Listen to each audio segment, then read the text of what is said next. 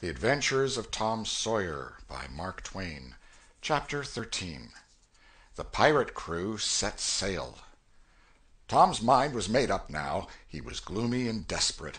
He was a forsaken, friendless boy, he said. Nobody loved him. When they found out what they had driven him to, perhaps they would be sorry. He had tried to do right and get along, but they would not let him. Since nothing would do them but to get rid of him, let it be so. And let them blame him for the consequences. Why shouldn't they? What right had the friendless to complain? Yes, they had forced him to it at last. He would lead a life of crime. There was no choice. By this time he was far down Meadow Lane, and the bell for school to "take up" tingled faintly upon his ear. He sobbed now, to think he should never, never hear that old familiar sound any more. It was very hard, but it was forced on him. Since he was driven out into the cold world, he must submit. But he forgave them. Then the sobs came thick and fast. Just at this point he met his soul's sworn comrade, Joe Harper, hard-eyed, and with evidently a great and dismal purpose in his heart. Plainly here were two souls with but a single thought. Tom, wiping his eyes with his sleeve, began to blubber out something about a resolution to escape from hard usage and lack of sympathy at home by roaming abroad into the great world never to return, and ended by hoping that Joe would not forget him. But it transpired that this was a request which Joe had just been going to make of Tom, and had come to hunt him up for that purpose. His mother had whipped him for drinking some cream which he had never tasted and knew nothing about. It was plain that she was tired of him and wished him to go. If she felt that way, there was nothing for him to do but succumb. He hoped she would be happy, and never regret having driven her poor boy out into the unfeeling world to suffer and die. As the two boys walked sorrowing along, they made a new compact to stand by each other and be brothers, and never separate till death relieved them of their troubles. Then they began to lay their plans. Joe was for being a hermit, and living on crusts in a remote cave, and dying, sometime, of cold and want and grief.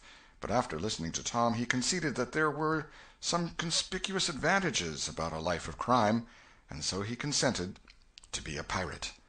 3 miles below St. Petersburg, at a point where the Mississippi River was a trifle over a mile wide, there was a long, narrow, wooded island, with a shallow bar at the head of it, and this offered well as a rendezvous.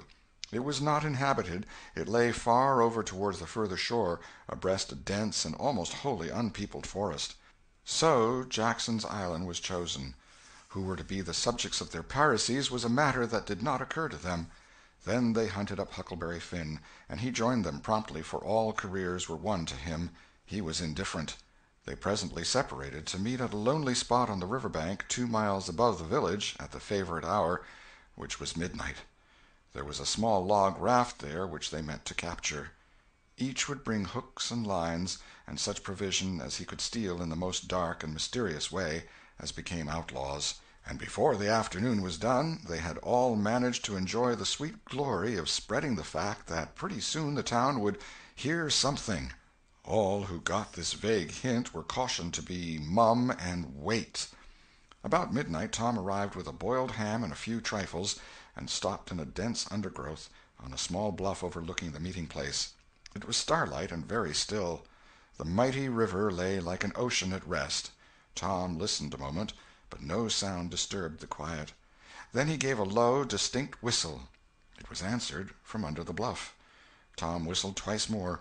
These signals were answered in the same way. Then a guarded voice said, "Who goes there?" "Tom Sawyer, the Black Avenger of the Spanish Main. Name your names." "Huck Finn, the Red-Handed, and Joe Harper, the Terror of the Seas." Tom had furnished these titles from his favorite literature. "'Tis well. Give the countersign." 2 hoarse whispers delivered the same awful word simultaneously to the brooding night. "Blood!" Then Tom tumbled his ham over the bluff and let himself down after it, tearing both skin and clothes to some extent in the effort. There was an easy, comfortable path along the shore under the bluff, but it lacked the advantages of difficulty and danger so valued by a pirate. The Terror of the Seas had brought a side of bacon, and had about worn himself out with getting it there. Finn, the red-handed, had stolen a skillet and a quantity of half-cured leaf tobacco, and had also brought a few corn-cobs to make pipes with. But none of the pirates smoked or chewed but himself. The Black Avenger of the Spanish Main said it would never do to start without some fire. That was a wise thought. Matches were hardly known there in that day. They saw a fire smouldering upon a great raft 100 yards above, and they went stealthily thither and helped themselves to a chunk. They made an imposing adventure of it, saying "Hist" every now and then, and suddenly halting with finger on lip, moving with hands on imaginary dagger hilts, and giving orders in dismal whispers that if the foe stirred, to let him have it to the hilt, because dead men tell no tales. They knew well enough that the raftsmen were all down at the village laying in stores or having a spree, but still that was no excuse for their conducting this thing in an unpiratical way. They shoved off presently, Tom in command, Huck at the after oar, and Joe at the forward. Tom stood amidships, gloomy-browed, and with folded arms, and gave his orders in a low, stern whisper. "Luff, and bring her to the wind." "Aye, aye, sir." "Steady, steady." "Steady it is, sir." "Let her go off a point." "Point it is, sir." As the boys steadily and monotonously drove the raft toward midstream, it was no doubt understood that these orders were given only for style, and were not intended to mean anything in particular. "What sail's she carrying?" "Courses, topsails, and flying jib, sir." "Send the r'yals up. Lay out aloft there, half a dozen of ye, fore-topmaststuns'l. Lively now." "Aye, aye, sir." "Shake out that main t'gallants'l. Sheets and braces. Now, my hearties." "Aye, aye, sir." "Heel 'em a lee, hard a port. Stand by to meet her when she comes. Port, port, now, men, with a will. Steady." "Steady it is, sir." The raft drew beyond the middle of the river. The boys pointed her head right, and then lay on their oars. The river was not high, so there was not more than a 2 or 3 mile current. Hardly a word was said during the next 3/4 of an hour. Now the raft was passing before the distant town. 2 or 3 glimmering lights showed where it lay, peacefully sleeping, beyond the vague vast sweep of a star-gemmed water, unconscious of the tremendous event that was happening. The Black Avenger stood still with folded arms, looking his last upon the scene of his former joys and his later sufferings, and wishing she could see him now, abroad on the wild sea, facing peril and death with dauntless heart, going to his doom with a grim smile on his lips. It was but a small strain on his imagination to remove Jackson Island beyond eye-shot of the village, and so he "looked his last" with a broken and satisfied heart. The other pirates were looking their last, too, and they all looked so long that they came near letting the current drift them out of the range of the island, but they discovered the danger in time and made shift to avert it. About 2 o'clock in the morning the raft grounded on the bar 200 yards above the head of the island, and they waded back and forth until they had landed their freight.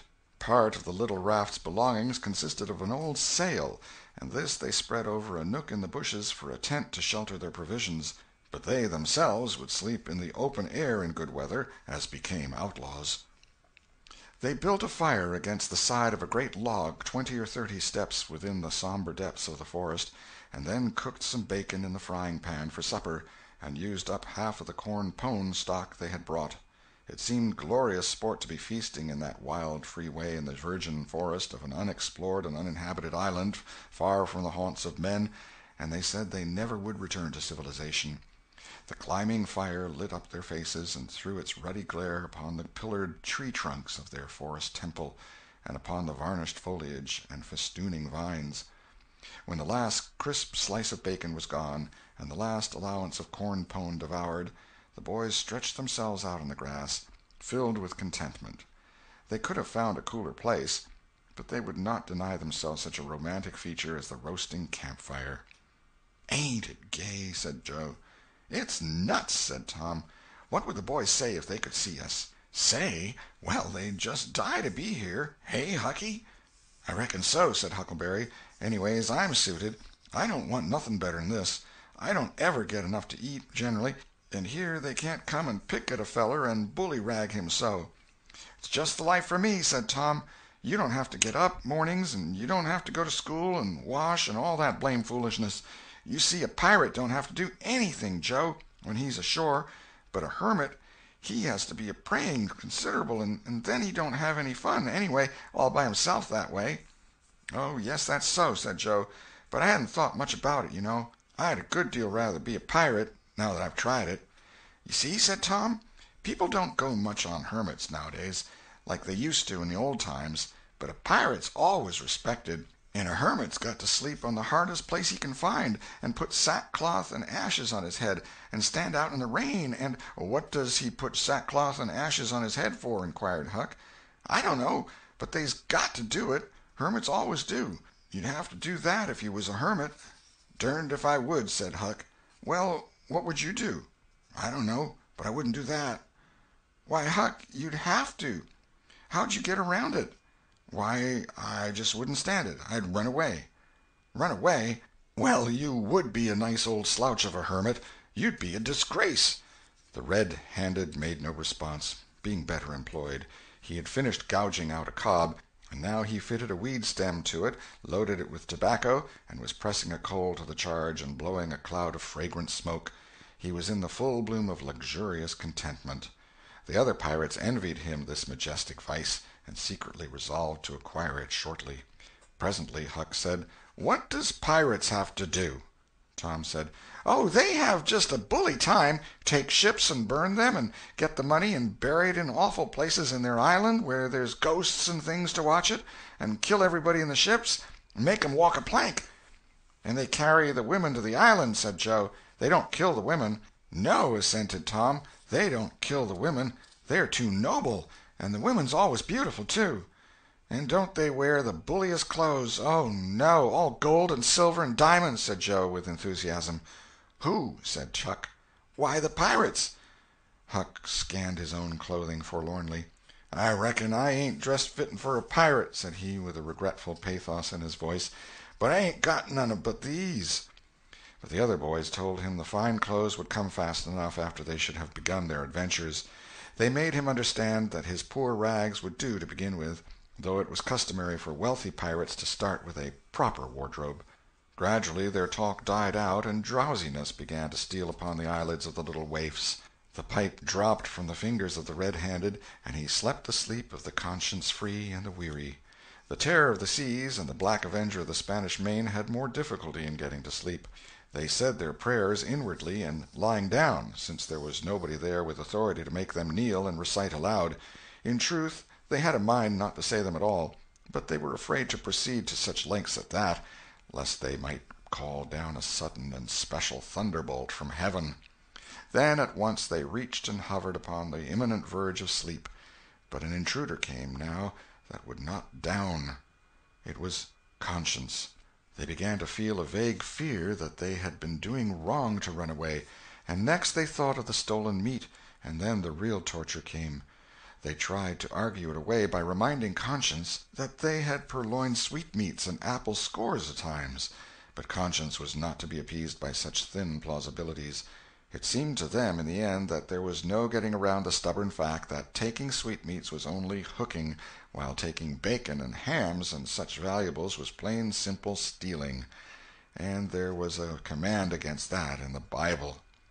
So they inwardly resolved that so long as they remained in the business, their piracies should not again be sullied with the crime of stealing. Then conscience granted a truce, and these curiously inconsistent pirates fell peacefully to sleep. End of Chapter 13. Chapter 14. Happy Camp of the Freebooters. When Tom awoke in the morning, he wondered where he was. He sat up and rubbed his eyes and looked around. Then he comprehended. It was the cool, gray dawn, and there was a delicious sense of repose and peace in the deep, pervading calm and silence of the woods. Not a leaf stirred, not a sound obtruded upon great Nature's meditation. Beaded dewdrops stood upon the leaves and grasses, a white layer of ashes covered the fire, and a thin blue breath of smoke rose straight into the air. Joe and Huck still slept. Now, far away in the woods, a bird called. Another answered. Presently the hammering of a woodpecker was heard. Gradually the cool, dim gray of the morning whitened, and as gradually sounds multiplied and life manifested itself. The marvel of nature shaking off sleep and going to work unfolded itself to the musing boy. A little green worm came crawling over a dewy leaf, lifting two-thirds of his body into the air from time to time and sniffing around, then proceeding again, for he was measuring, Tom said, and when the worm approached him of its own accord, he sat as still as a stone, with his hopes rising and falling by turns, as the creature still came toward him or seemed inclined to go elsewhere. And when at last it considered a painful moment with its curved body in the air and then came decisively down upon Tom's leg and began journeying over him, his whole heart was glad, for that meant that he was going to have a new suit of clothes, without the shadow of a doubt a gaudy piratical uniform. Now a procession of ants appeared, from nowhere in particular, and went about their labors. One struggled manfully by with a dead spider 5 times as big as itself in its arms, and lugged it straight up a tree trunk. A brown-spotted ladybug climbed the dizzy height of a grass-blade, and Tom bent down close to it and said, "Ladybug, ladybug, fly away home. Your house is on fire, your children's alone." And she took wing and went off to see about it, which did not surprise the boy, for he knew of old that this insect was credulous about conflagrations, and he had practised upon its simplicity more than once. A tumblebug came next, heaving sturdily at its ball, and Tom touched the creature to see it shut its legs against its body and pretend to be dead. The birds were fairly rioting by this time. A catbird, the northern mocker, lit in a tree over Tom's head, and trilled out her imitations of her neighbors in a rapture of enjoyment. Then a shrill jay swept down, a flash of blue flame, and stopped on a twig almost within the boy's reach, cocked his head to one side and eyed the strangers with a consuming curiosity. A gray squirrel and a big fellow of the fox kind came scurrying along, sitting up at intervals to inspect and chatter at the boys, for the wild things had probably never seen a human being before and scarcely knew whether to be afraid or not. All nature was wide awake and stirring now. Long lances of sunlight pierced down through the dense foliage far and near, and a few butterflies came fluttering upon the scene. Tom stirred up the other pirates, and they all clattered away with a shout, and in a minute or two were stripped and chasing after and tumbling over each other in the shallow limpid water of the white sandbar. They felt no longing for the little village sleeping in the distance beyond the majestic waste of water. A vagrant current, or a slight rise in the river, had carried off their raft, but this only gratified them, since its going was something like burning the bridge between them and civilization. They came back to camp wonderfully refreshed, glad-hearted, and ravenous, and they soon had the campfire blazing up again. Huck found a spring of clear cold water close by, and the boys made cups of broad oak or hickory leaves, and felt that water, sweetened with such wildwood charm as that, would be a good enough substitute for coffee. While Joe was slicing bacon for breakfast, Tom and Huck asked him to hold on a minute. They stepped to a promising nook in the river bank and threw in their lines. Almost immediately they had reward. Joe had not had time to get impatient before they were back again with some handsome bass, a couple of sun perch, and a small catfish, provisions enough for quite a family. They fried the fish with the bacon, and were astonished, for no fish had ever seemed so delicious before. They did not know that the quicker a fresh-water fish is on the fire after it is caught the better he is, and they reflected little upon what a sauce open-air sleeping, open-air exercise, bathing, and a large ingredient of hunger makes, too. They lay around in the shade after breakfast while Huck had a smoke, and then went off through the woods on an exploring expedition. They tramped gaily along over decaying logs, through tangled underbrush, among solemn monarchs of the forest, hung from their crowns to the ground with a drooping regalia of grapevines. Now and then they came upon snug nooks carpeted with grass and jeweled with flowers. They found plenty of things to be delighted with, but nothing to be astonished at. They discovered that the island was about 3 miles long and a quarter of a mile wide, and that the shore it lay closest to was only separated from it by a narrow channel hardly 200 yards wide. They took a swim about every hour, so it was close upon the middle of the afternoon when they got back to the camp. They were too hungry to stop to fish, but they fared sumptuously upon cold ham, and then threw themselves down in the shade to talk. But the talk soon began to drag, and then died. The stillness, the solemnity that brooded in the woods, and the sense of loneliness began to tell upon the spirits of the boys. They fell to thinking. A sort of undefined longing crept upon them. This took dim shape presently. It was budding homesickness. Even Finn, the red-handed, was dreaming of his doorsteps and empty hogsheads. But they were all ashamed of their weakness, and none was brave enough to speak his thought.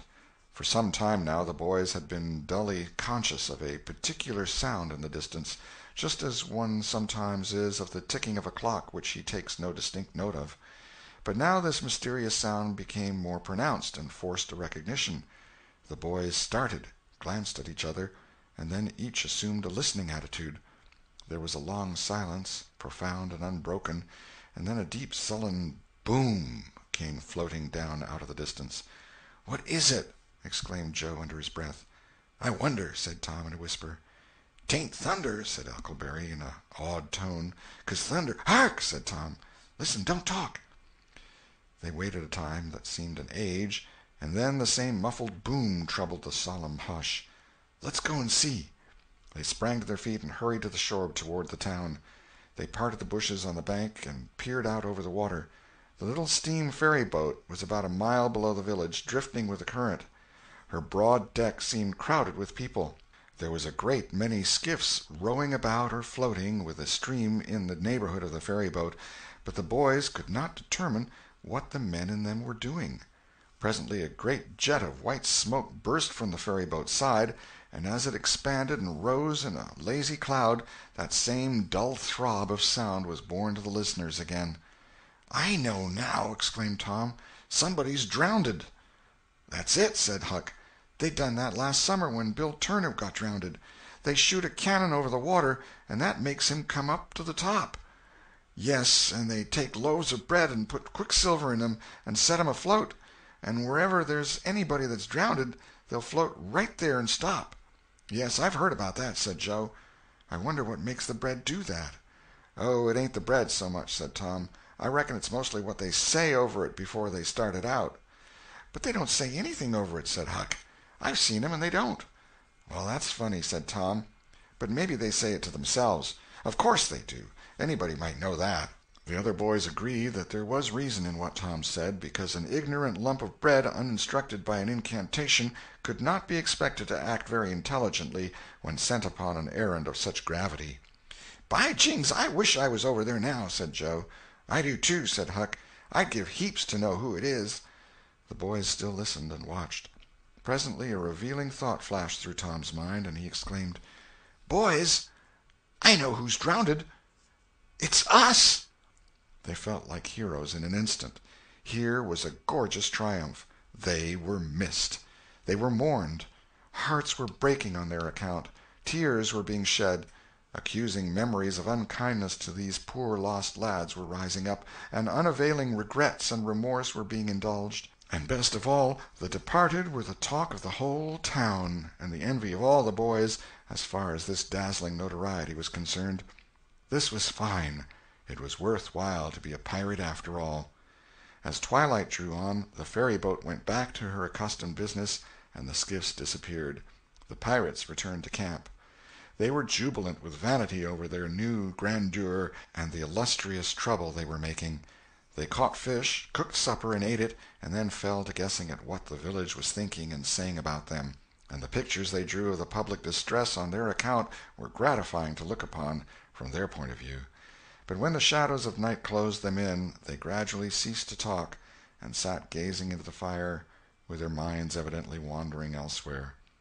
The excitement was gone, now, and Tom and Joe could not keep back thoughts of certain persons at home who were not enjoying this fine frolic as much as they were. Misgivings came. They grew troubled and unhappy. A sigh or two escaped unawares. By and by Joe timidly ventured upon a roundabout feeler as to how the others might look upon a return to civilization. Not right now, but— Tom withered him with derision.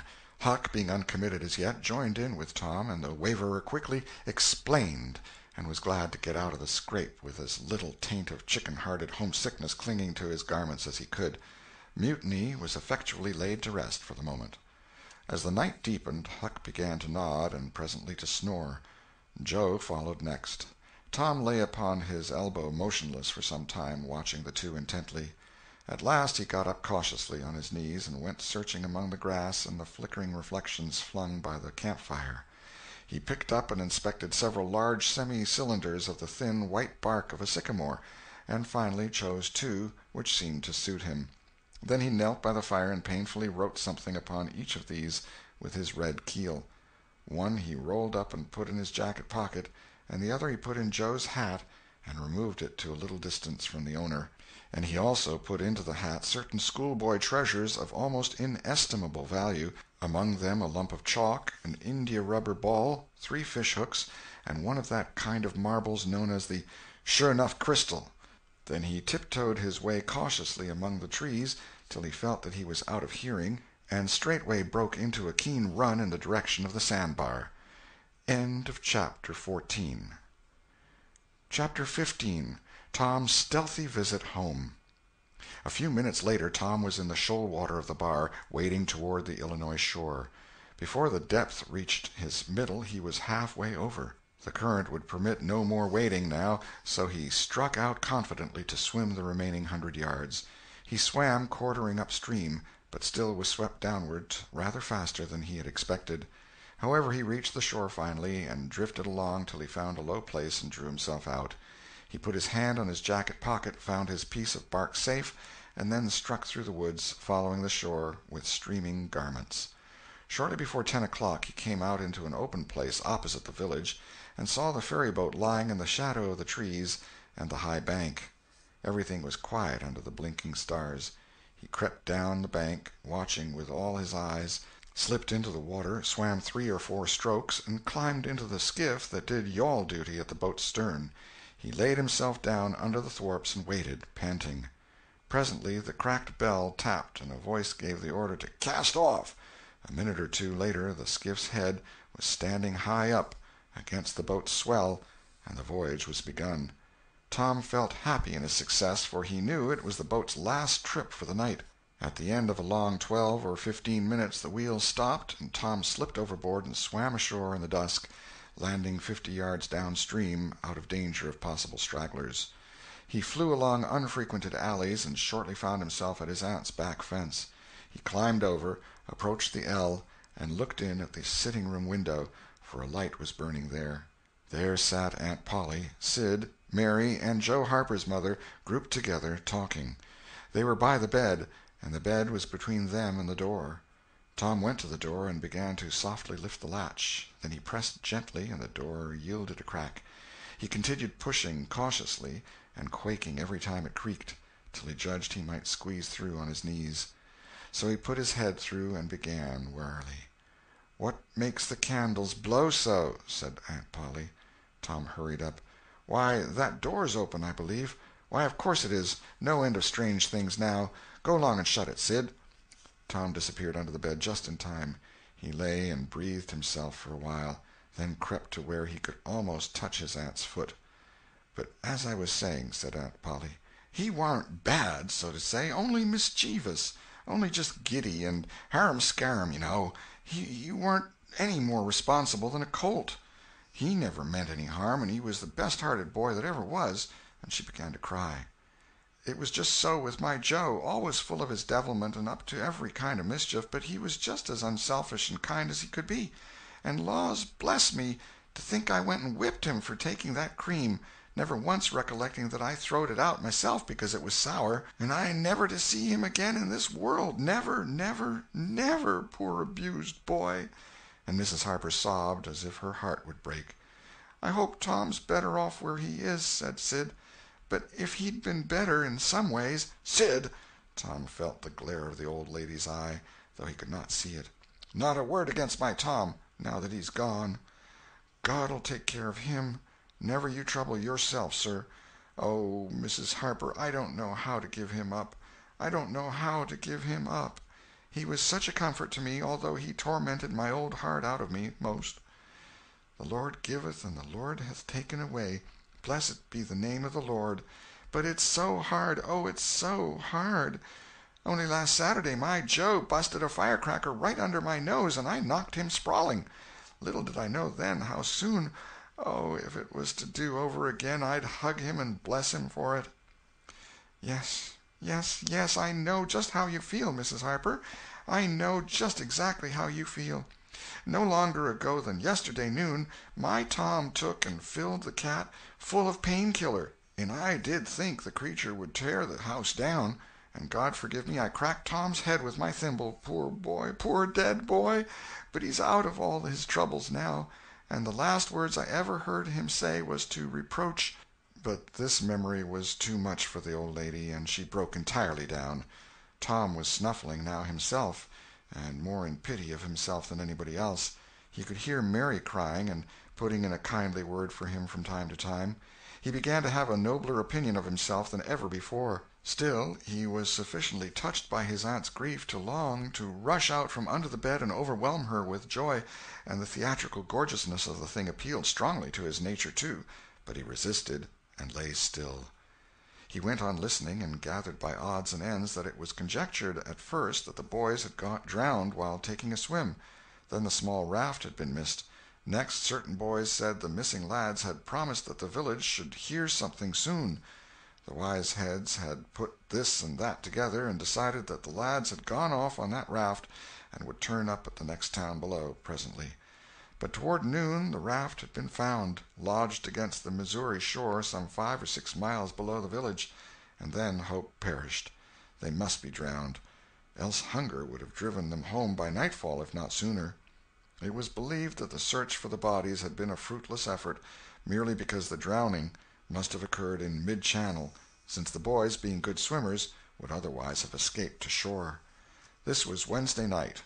If the bodies continued missing until Sunday, all hope would be given over, and the funerals would be preached on that morning. Tom shuddered. Mrs. Harper gave a sobbing good night and turned to go. Then, with a mutual impulse, the two bereaved women flung themselves into each other's arms and had a good, consoling cry, and then parted. Aunt Polly was tender far beyond her wont in her good night to Sid and Mary. Sid snuffled a bit, and Mary went off crying with all her heart. Aunt Polly knelt down and prayed for Tom so touchingly, so appealingly, and with such measureless love in her words and her old trembling voice, that he was weltering in tears again long before she was through. He had to keep still long after she went to bed, for she kept making broken-hearted ejaculations from time to time, tossing unrestfully and turning over. But at last she was still, only moaning a little in her sleep. Now the boy stole out, rose gradually from the bedside, shaded the candle-light with his hand, and stood regarding her. His heart was full of pity for her. He took out his sycamore scroll and placed it by the candle. But something occurred to him, and he lingered considering. His face lighted with a happy solution of his thought. He put the bark hastily in his pocket. Then he bent over and kissed the faded lips, and straightway made his stealthy exit, latching the door behind him. He threaded his way back to the ferry landing, found nobody at large there, and walked boldly on board the boat, for he knew she was tenantless except that there was a watchman who always turned in and slept like a graven image. He untied the skiff at the stern, slipped into it, and was soon rowing cautiously upstream. When he had pulled a mile above the village, he started quartering across and bent himself stoutly to his work. He hit the landing on the other side neatly, for this was a familiar bit of work for him. He was moved to capture the skiff, arguing that it might be considered a ship and therefore a legitimate prey for a pirate, but he knew a thorough search would be made for it, and that might end in revelations. So he stepped ashore and entered the wood. He sat down and took a long rest, torturing himself meantime to keep awake, and then started warily down the home stretch. The night was far spent. It was broad daylight before he found himself fairly abreast the island bar.